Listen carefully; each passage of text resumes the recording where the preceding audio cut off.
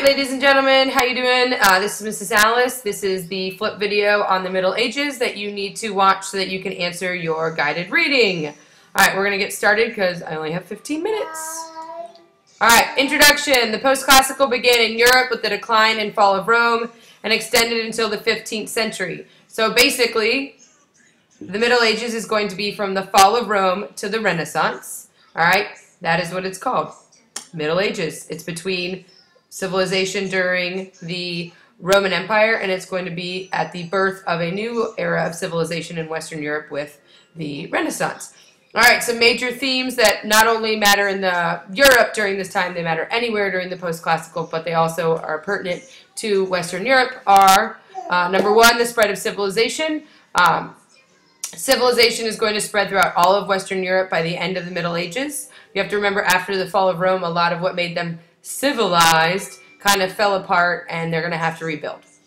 The second theme is the spread of religious beliefs. Christianity is going to spread throughout all of Western Europe during this time. They're going to go from polytheistic pagan religions with nature gods to Christians. And this is really big with the lives of the serfs during this time period, which are very difficult, and they used their faith in God and their faith in heaven as kind of a way to get through a fairly unbearable life. Three, they participated in a network of extended trade contacts. So even though Europe is technically in the Dark Ages, they still do have contact with other people. The big issue with this is that instead of giving in that contact, they're really just taking. Europe really doesn't have much to offer other areas of the world at the time, so they're just taking. So example, they got crops from Africa, agricultural techniques from Asia, Arab technology through the Mediterranean, and then from the Byzantines and the Arabs, they're eventually going to get back a lot of math, science, and philosophy that they lost after the fall of Rome, but was saved by those Muslim scholars. All right, there are two images of the Middle Ages, one that you're probably very familiar with, the fact that they were tragically backwards and that it's dark and nothing's going on in Europe and they're all just like building Gothic cathedrals and doing nothing else, which is for the most part true. Serfs' lives really did revolve around religion, serving their Lord, and hoping that they got into heaven to escape their lives. But there were flashes of intellectual brilliance. There's a lot of philosophy going on during this time. The most famous of this is Thomas Aquinas. You're going to look into him a little bit more in the second part of this guided reading. All right, and then the next question is, how could Western Europe be backward and advance at the same time? Not answering that. You guys need to do that yourselves. All right. The Middle Ages is divided into two time periods. The first is the early Middle Ages, which is the 6th to 10th centuries, and the second is the High Middle Ages, which is the 11th to the 14th centuries. The High Middle Ages is when they're kind of making their way out of the disaster that was the fall of Rome. All right. So in the early Middle Ages, there are some very big problems that kind of caused Europe to be pretty stagnant for a while. Rome's decline really does fracture the area. It becomes completely politically divided. Instead of having a unified Roman Empire, now they have many different feudal states. All right, Spain during this time period is controlled by the Muslims. You guys know that from chapter 6 and 7, and Spain is going to be under Muslim control until the very end of the early Middle Ages. They're also suffering from frequent invasions by the Vikings, and they have lots of weak rulers. And weak rulers can't get things organized and kind of bring things back. So they're kind of just in a very stagnant place where life is really, for the majority of the people living in Europe, not really that great. All right. This is when the manorial system is going to develop. When you think of the manorial system, you need to think of it as the micro of feudalism. Feudalism is the whole entire kingdom of that king. Manorialism are the different manors that were given to all the different lords. So the king would divide his entire kingdom into fiefs, and each lord would get a fief, and on it he would have a manor, and that's where manorialism comes. So feudalism, big picture; manorialism, little picture. And it basically works the same way as feudalism. On a manor, the lord has a manor. He has serfs. The serfs work his land and give him their crops. And he can either trade the crops, or they usually ate the crops. And in exchange for them providing him with his agricultural produce, the king would protect them, or the lord. The lord would protect the serfs from Viking invasions or other invasions by using his military force, which was made up of knights. All right, the manorialism was strengthened by the fact that there was a decline of trade during this time period, and they really just had to survive on what they had, and also the fact that there were no central governments. The life of a serf, which I've said over and over, was really not fun. One of the things that made it really difficult was that they were the agricultural backbone, and they didn't really have very advanced agricultural techniques. They have a couple things that help them, but not really much. They had the moldboard plow, and then they used the three-field system in which they would leave 1/3 of the field empty every year so that it could rebuild its nutrients and then grow a better crop the next year. It's called crop rotation. We still do it today. The manorial system, as I've said, serfs provide the crops, and for that they get protection from invasions by the Lord. They were not slaves. They were attached to the land. They actually owned the land, but because they had to pay such high taxes to the Lord, and et cetera, they basically were the equivalent of a slave, but treated better. And their life was short, brutish, and harsh. All right, one thing that was very important during this time period is the Catholic Church. It really is the only thing that provided any sense of organization. The organization of the Catholic Church copied that of the Roman Empire, so the Pope is like the Emperor, the Bishop is like a governor, and the local priest is like a local ruler.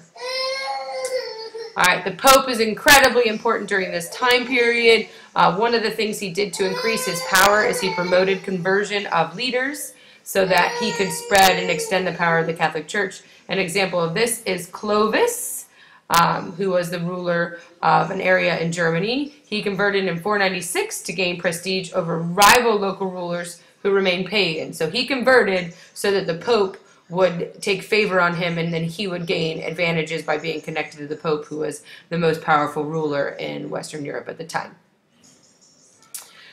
This is when monasteries are going to become very important. A monastery, if you did not know, is a facility in which monks live, and they do a lot of different things. Sometimes they were educators, sometimes they're copying illuminated manuscripts, sometimes they're like that Mendel guy and they're farming. They did a lot of different things that actually did provide a lot of different services, not just spiritual, but also secular to the people living during that time.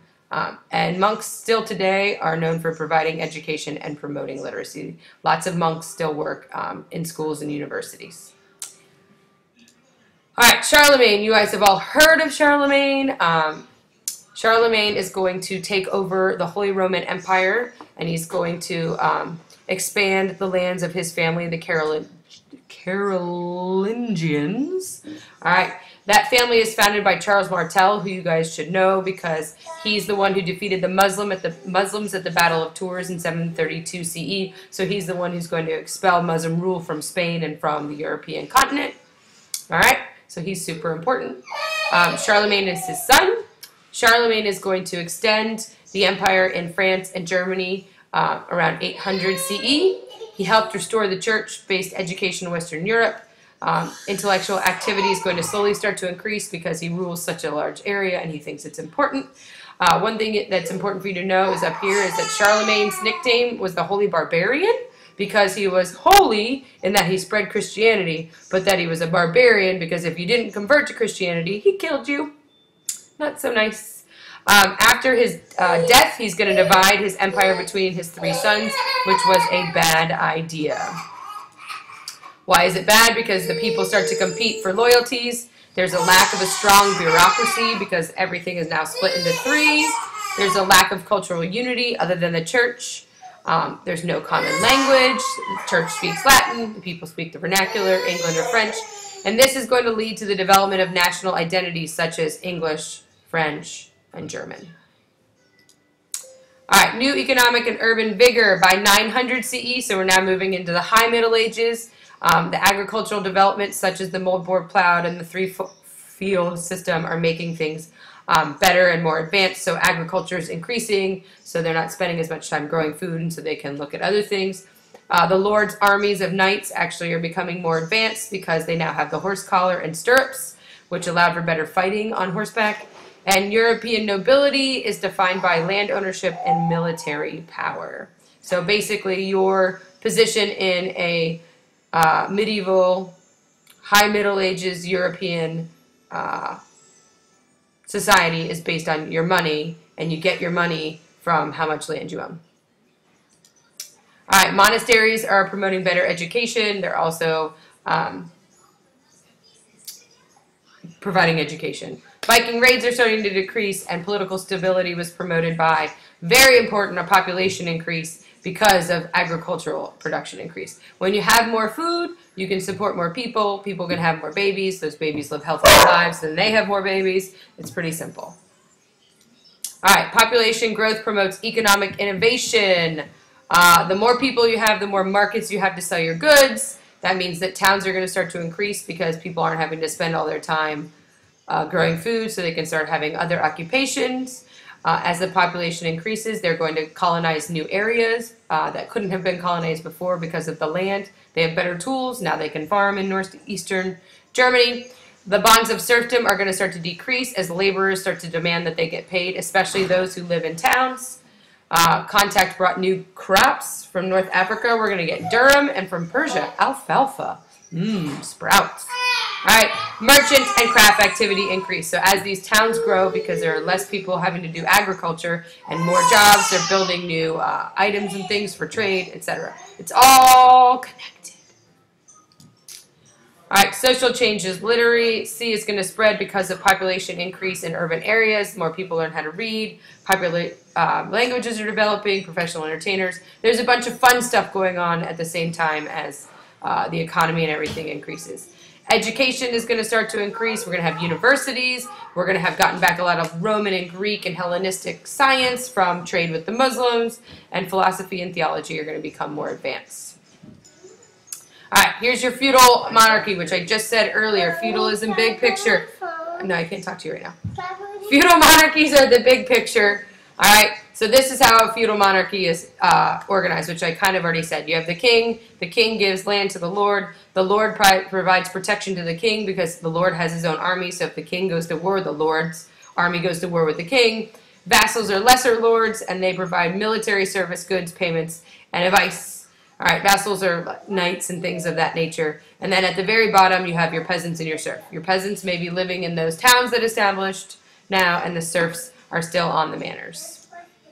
Large kingdoms use the feudal system because they couldn't afford a large bureaucracy. They just don't have the money to pay for it. And one thing that's very important is this. Feudalism inhibited the development of strong central states. All right, feudal monarchy in France. We're not going to really talk about that. You guys are actually going to do an activity on the monarchies in France and England later. Feudalism in Europe is similar to China. They developed explicit rules. I forgot to put that word in there. They have specialized functions for certain people. The kings tax the subjects directly, not the lords, and they all have small professional armies. All right, limits to feudalism, which is very important. The feudal kingdoms had trouble because they had to compete with the Pope. So a feudal lord isn't going to get as much loyalty from his people because they're also going to be loyal to the Pope. So they're kind of sharing power with the Pope. Aristocrats had powerful voice and military forces, so they could kind of get what they wanted. This is going to change a little bit in England. King John is going to try and tax his subjects, and he loses a war in France. So because of that, they demand that he signs the Magna Carta in 1215, and he's actually going to lose rights to the aristocracy. All right, feudal rights led to parliaments, which are representative bodies to protect the rights of the privileged. Example, nobles and church leaders. Parliaments were not established to protect peasants. All right. The parliaments are strongest in England, but they were also used in France, Spain, Scandinavia, and Germany. This is kind of the beginning of the feudalism breaking down and them having more democratic forms of government. Very important is that these parliaments are only going to represent the wealthy, the church, the nobles, the urban leaders. Those are the people with money. All right, the West expansionist impulse. Most concrete, German knights and agricultural settlers are moving to East Germany and Poland. Spain is going to expand the spread of Christianity because it kicks out the Muslims. So they're going to make all those Muslims convert to Christianity. All right. We're going to talk about crusades when we watch a video from John Green, and you guys are actually going to do some other crusade stuff. So we're not going to, I'm going to run out of time. Secularism is worldly, meaning they focus on things on this planet and they're not focusing on spiritual things. It becomes a big problem that's going to later lead to the Protestant Reformation. All right, I gotta pause it. I ran out of time.